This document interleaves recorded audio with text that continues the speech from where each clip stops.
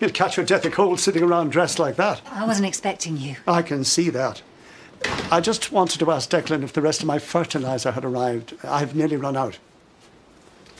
Whoa, I'm off to my vegetable patch.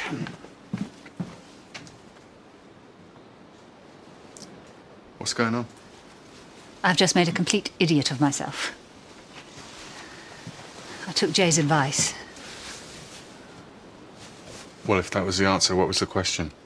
Same as always, you and me. Things were going so well last night. Story of our lives. I just don't want it to end. We're meant for each other.